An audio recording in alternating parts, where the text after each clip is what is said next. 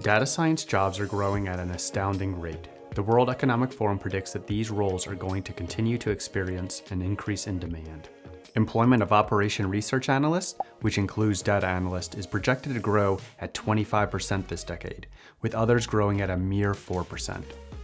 As we see a shift to more online certifications for entry-level data science roles, it begs the question, how does one obtain these jobs with no experience? What up, data nerds? I'm Luke, a data analyst, and my channel's all about tech and skills for data science. And in this video today, we're going to be going through my story about how I differentiated myself to land my most recent job as a data analyst. Additionally, I'll be going through why it's important to differentiate yourself in your portfolio and my tips and recommendations for doing this. So first, let's look at why you need a portfolio and also why you need to think about differentiating yourself with that portfolio. With the recent announcement from Google offering the analytics certificate, this has Google and a bunch of other employers offering to accept the certificate in place of a degree for entry-level data analyst positions. And I've been getting a lot of questions around, hey, will this certificate alone get me a job? And also I've gotten other questions where we have the IBM certificate. Hey, should I take both of these certificates together to be more well-rounded? These questions are definitely something that you need to be asking, but I feel like they're looking at the root or the core problem incorrectly. You really need to take a look at this from the employer themselves. If they're looking at a pool full of candidates and everybody has the same certificate, what are you doing to actually stand out and get recognized by your goal employer? Ken G recently did a video, which I'll include a link for, and he went through and reviewed some job research data in the field of data science. And I thought it was really interesting because he went into his approach at encompassing this problem. And then he went into further on how he tackled this problem by differentiating himself. You want to have something that's unique about yourself. For me, the unique thing was the sports work that I've done. As I've developed my career, the content creation that I do is something that's fairly unique to me, and the type of research that I do is a little bit different. Was anybody else distracted by his phenomenal hair? Okay, I digress. Now, getting into my story about how I landed my most recent job as a data analyst. So it was coming time that I needed to start looking for a new role within my company as my previous role was coming to an end. One day I was cruising my company's social networking platform and randomly came across a posting for a data analyst position. At the time, I was concerned that I may not be the best fit for the job as my experience didn't match completely with the requirements of the job. I did, however, see that others were already replying to the thread, and so I immediately reached out to apply. Surprisingly, I got an interview and then even a follow-on interview. And after a bit of time waiting, I found out that I got the job. When I solicited feedback on why I was selected for this position, I found out that I was selected based off my portfolio. Specifically, they were impressed by my passion that I displayed with doing YouTube videos on data science topics. Just as a disclaimer, this is back when my YouTube had less than 1,000 subscribers and my videos were getting hardly any views. I think the point is that the employers were able to see that I had a passion for a topic and was able to share it with others in a manner that they appreciated. So is the moral of the story, and also now I think of it, Ken G's story, is the moral to create a YouTube channel? And the answer is, well, maybe. If that is your passion and that is what you want to, how you want to display your portfolio. In my case, I like making videos, I like teaching others, so I combine this with data science through my YouTube channel. That may not be the same and probably won't be the same for you. Just to show another example that doesn't revolve around YouTube, let's take David Robinson, for example. He's the principal data scientist at Heap.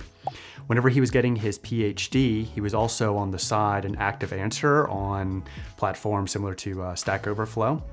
And during that time, one of his answers that he posted on there got picked up by an employer. The employer reached out to him, interviewed him, and he eventually got hired by that employer.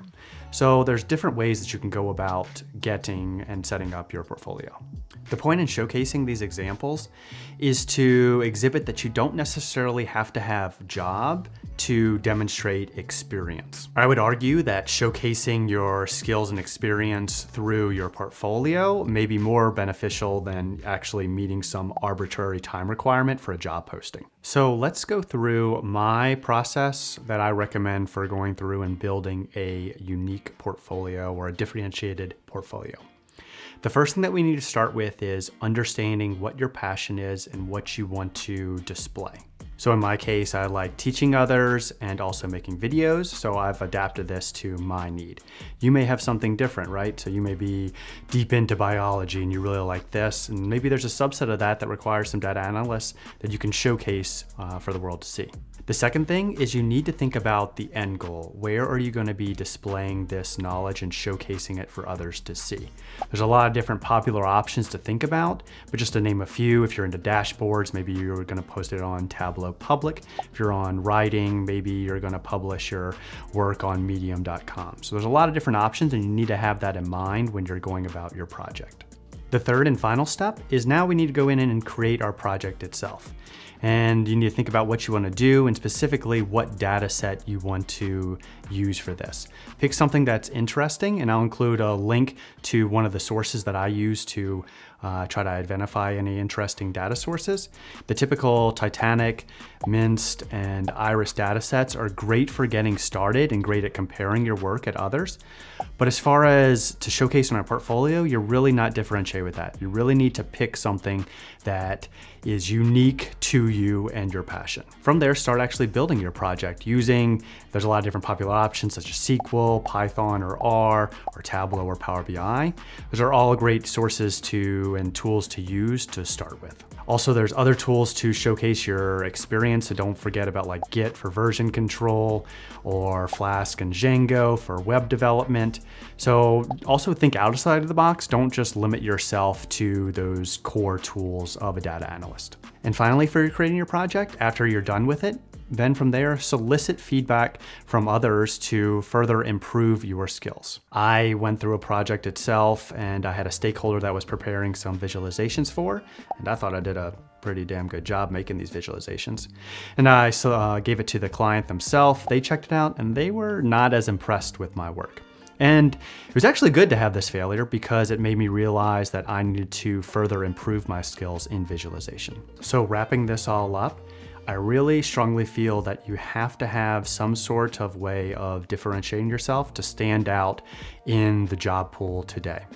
And to do that, you really need to follow that three-step approach. Find out what your passion is.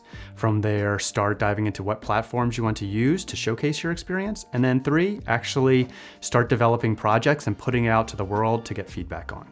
So as always, if you got value out of this video, smash that like button. If you had a similar experience with getting a job or not getting a job, drop it in the comments below. And with that, I'll see you in the next one.